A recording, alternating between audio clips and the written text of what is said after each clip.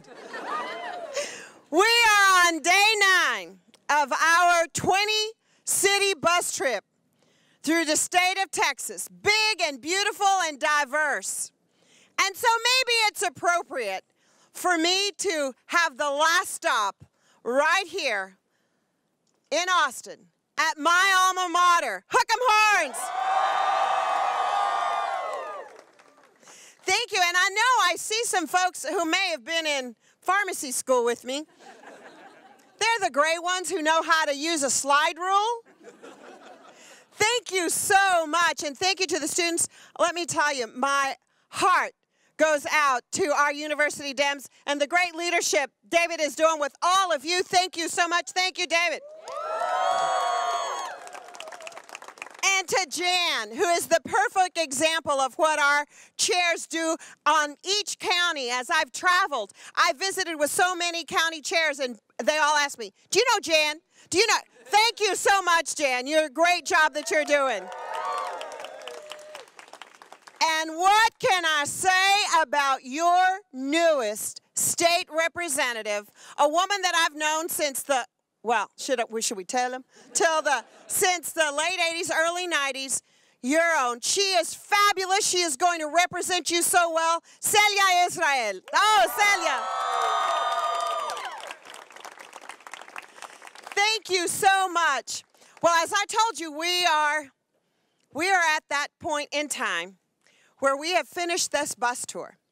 And I was joined on that bus tour by members of our family, by folks from the Texas Democratic Party, by teachers, by small business people, by folks from Annie's List who helped us. I know they're out here too. And young people, and oh my goodness, we had, if you can think about it, fun on the bus. Now, this bus was not one that you would think has those nice lounge chairs or sofas. All it had was computer workstations all through each side, and a little table in the back that you could work and have conference, because it was a working tour. But most of all, I went to listen. You know, I graduated from the University of Texas in 1979 as a proud pharmacist for 33 years. I know what I do best across the prescription counter is to listen. And that's what I did. I listened to Texans all across this state. And so in Alice, Texas, I listened. We got some folks from Alice. From Alice, all right, Jim Wells and Duval County, that whole area. I listened to farmers and ranchers and small business people. And they think, what is their state doing for education, for our public schools, for our higher education institutions? And boy, are they concerned about the drought and water and transportation. Then on to the valley in McAllen and Farr and Laredo. And the one message there was, why are they demonizing us? Why are they talking about us in such harsh terms? Don't they know about the economic development? Don't they know that trade with Mexico is $720 million a day? Don't they know that that harsh rhetoric is costing us jobs? And don't they know that it hurts our families, our abuelitas and our primas, when they say things as awful as invasion, and to suggest that we come with diseases like leprosy? And as we were in McAllen, coming out of that Barnes & Noble, going off to Starbucks to get that latte, they said, is that a third world country? No, I think not. The real concerns were economic, and they're hurt, and they're disgusted, and they're angry that their area of this state, such a vibrant part, would be used just as a political pawn to get a couple of more votes. And when we visited with veterans in Laredo and El Paso, they told us about the needs to redouble our efforts to help those returning integrate back into civilian life and to get jobs. They shouldn't have to fight to get a job after they've been fighting for us overseas. Absolutely. And in El Paso, again, talking about, wait a minute, we're the safest city. Here, we are so safe. Why do they talk about us in Austin and those folks that want to get votes with such harsh terms? Don't they know about El Paso? Thinking that they've been forgotten, neglected, and worse, insulted. Those veterans there talked to me about housing and about reintegration and their worry about their kids, particularly the women veterans who have children. We went on to West Texas, to Midland, Lubbock, and Wichita Falls, where the sign, oh, we got some West Texas folks out here, where at a time you'd think you'd be seeing political signs for candidates along the barbed wire fences, along the storefronts of the mom and pop shops, and in yards that were brown with this drought. Theirs was one sign that was consistent: pray for rain. They wonder why a state government has taken decades to act about security and water projects, and they're just days away from having to maybe truck in some fresh water for their folks to drink.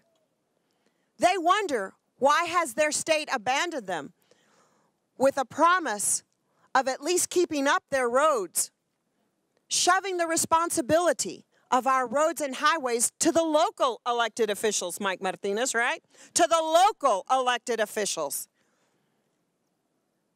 They wonder where the priorities are. And as we visited in Houston and in Dallas, it was with small businesses who said, you know, there's a lot being done from businesses that have it pretty good already. What about us? And they complained about the franchise tax in this state that is discriminatory to small business. And they said, what happened to higher ed? And you know why?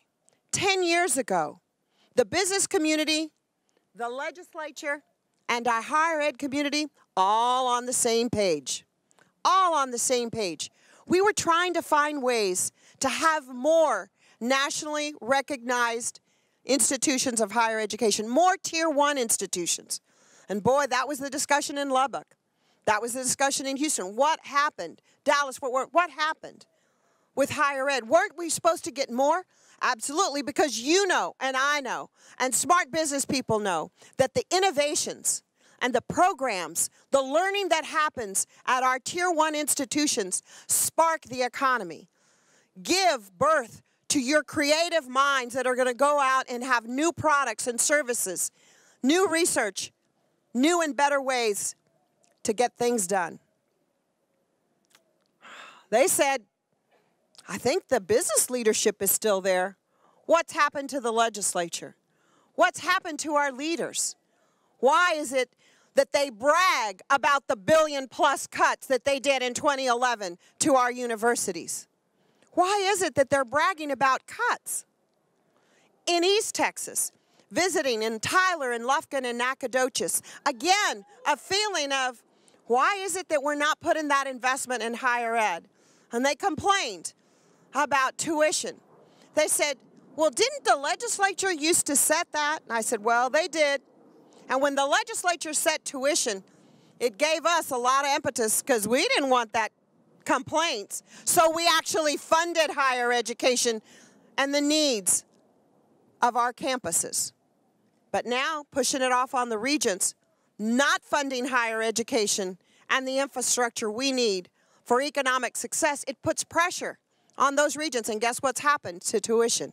Well, I don't have to tell you about tuition and fees, even at this wonderful university that I love. But in East Texas, they were talking about the same thing, about highways. And they also mentioned, hey, are you ever going to find a solution to get us those federal dollars so that we can actually have some health care insurance? Right? Wondering what happened in Austin. Is it a just say no mentality? And then we went on to Houston and visited businesses and students and our veterans again. But in Houston, the complaint was we're so congested in traffic. Don't they know in Austin that when we're 45 minutes to and from work or school, that's an hour and a half that we are not with our families? And employers knowing that if you're stuck in congestion, you can't get your products to the retailer, to the wholesaler. That's unproductive, and it's costing us dollars. What happened when we used to be the state that bragged about our highway system? And as we ended up in Corpus Christi, the feeling again that, do they really know what's happening here with small businesses? Do they really know that we need a concentration on our water systems? Here we are, a coastal town. Are they going to put in money? Are we going to get maybe a desalination plant? Because they know if you don't have the water, you're not going to have jobs. And then here today, meeting with teachers, meeting with those precious teachers that absolutely form the pipeline so that the students can come here. Those teachers who are spending out of their own pocket for supplies because they don't want their students to go without. And they asked, what about that discussion? They said, you know, we've heard about the other, people that are running for lieutenant governor, but what's their education plan besides vouchers? I said, I don't know. That's all they're talking about. Whether you call it a tax credit or not, it's still a scheme of vouchers, and it would take away precious resources from our public schools. The discussion ought to be not about vouchers. It ought to be of how we value teachers, making sure that they are free to teach and our students are free to learn, not burdened. That's what it's about. It's about being Texas, where opportunities are here for all of us.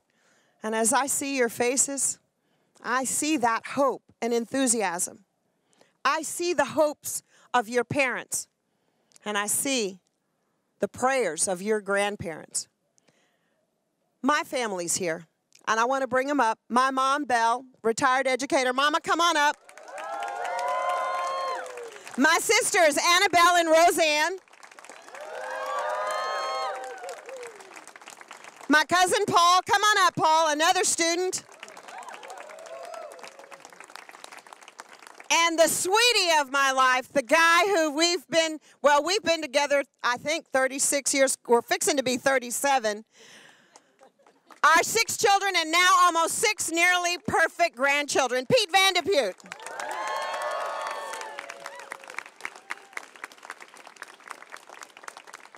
Our family has been with us on this trip. Well, they took turns.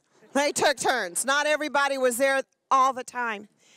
But my family's not any different from your family and from the concerns of veterans who understand that our family, with my mom and the uncles serving in World War II, or Pete's dad above in World War II in the Pacific on the USS Southampton at Iwo Jima, and our cousins in Vietnam, and me being born in an Army base hospital during the Korean War.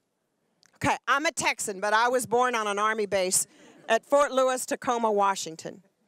And now, today, we pray for the next generation, our nephew, who's on another tour today in Afghanistan. Those veterans wonder, where's the promise? Those teachers are saying, are we valued? And heartbreaking for small business people who are the lifeblood of this state and the economy. You know, the types that are buying the football program ads on Friday nights. You know, the ones that are involved back home in your commissions and task force, all in cities and counties. You know, the folks that are involved in their churches and their faith-based institutions. They're wondering, what about us? And so, as we embarked on this, I heard loud and clear that what people want from their leaders is to focus on the priorities. Focus on problem solving, not partisan pettiness and politics that absolutely paralyze, like what we sometimes see in Washington, D.C. They want a Texas and a leader that has a can-do spirit, that's not afraid of the challenges, that gets people in a room, all types of viewpoints, both parties, because it's our Texas. And we know that when you get Texans together, oh, you know it, even in the toughest of times, we do the best. That's our Texas. And it's a Texas for all, not just a select few. Well,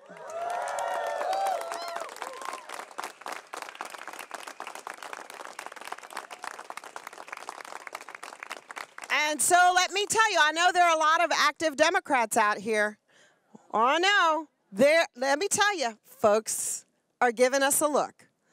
At almost every single location, there were folks who would say, I'm a Republican, but I'm coming over and vote for you, Leticia.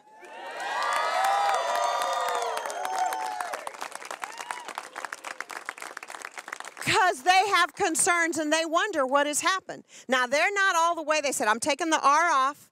I don't know if I'm putting the D on yet. So as Democrats, I want us to all embrace these folks who are understanding our true values, and what we're focused on is the opportunity that's always been Texas. Not the issues that divide us, but the issues that make us stronger when we focus on what's right for Texas.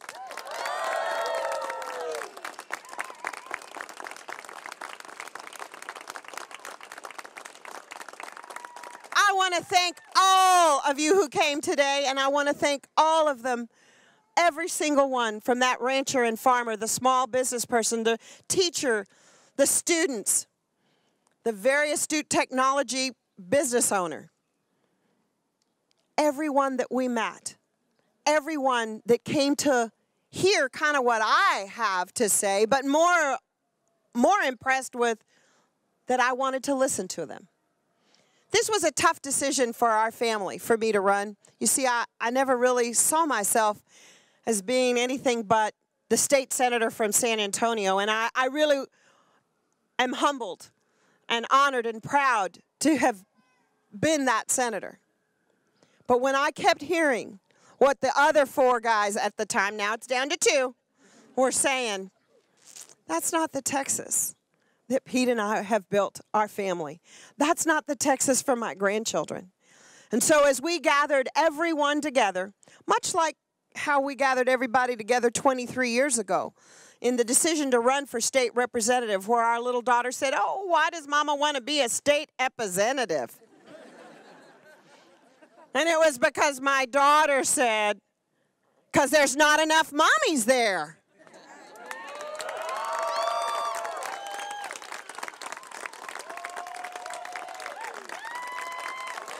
That's right. Not enough mommies there. We still have a lot of work to do on that. And as we have our family meetings, my daughter, who answered that question, is now a practicing OBGYN, who, by the way, just keeps saying, why don't they just trust women? Why don't they just trust women?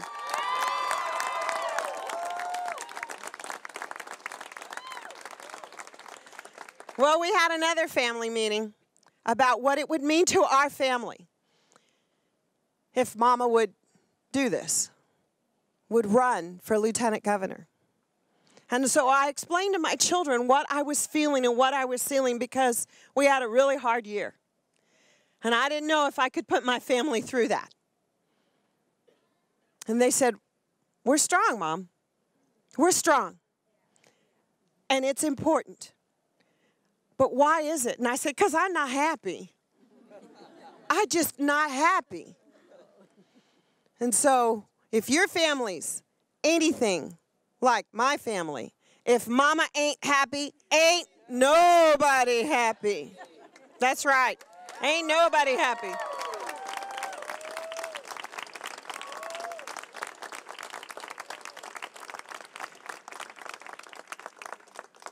But you know, if Grandma ain't happy,